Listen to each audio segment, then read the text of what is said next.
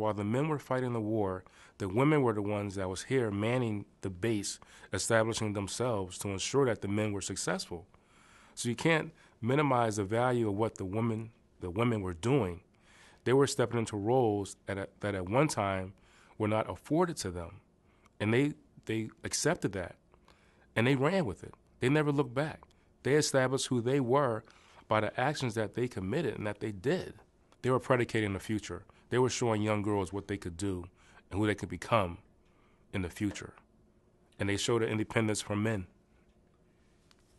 The war production, you never realize what you have, what you don't have until you don't have it.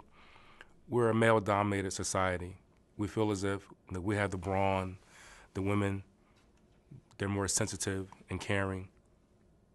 Women can do the same thing we do. A lot of times we don't want to give them credit for it. And if we do give them the opportunity to do the job, we chastise them, ridicule them. So where does that leave us? These women, they were the backbone of the war production. They were the ones getting up every day, doing the manual labor, lifting the heavy jackhammers or lifting these metal machines. You didn't have many men. You had men that was fighting overseas. And the men that were not here related to transportation, they chose the deferment to drive a trolley.